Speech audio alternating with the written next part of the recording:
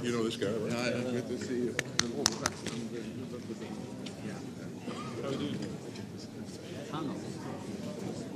Hey, good to see you. You good?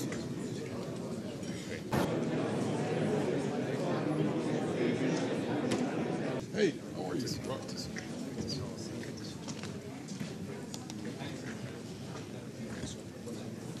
Of the Ukrainian people.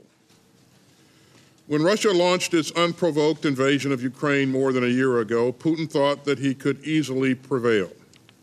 But he was wrong. The Ukrainians won the Battle of Kyiv. They liberated Kharkiv and Kherson.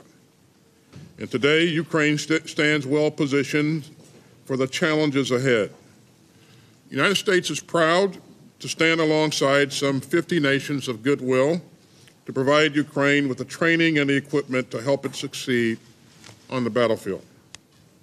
Throughout the Kremlin's vicious war of choice, the Ukrainian forces have shown outstanding bravery and skill. And Ukraine's fight is a marathon and not a sprint.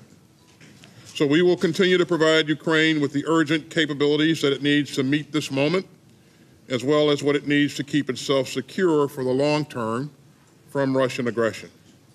And make no mistake, we will stand with Ukraine for the long haul. Circumstances, and together we will stand by Ukraine for as long as it takes.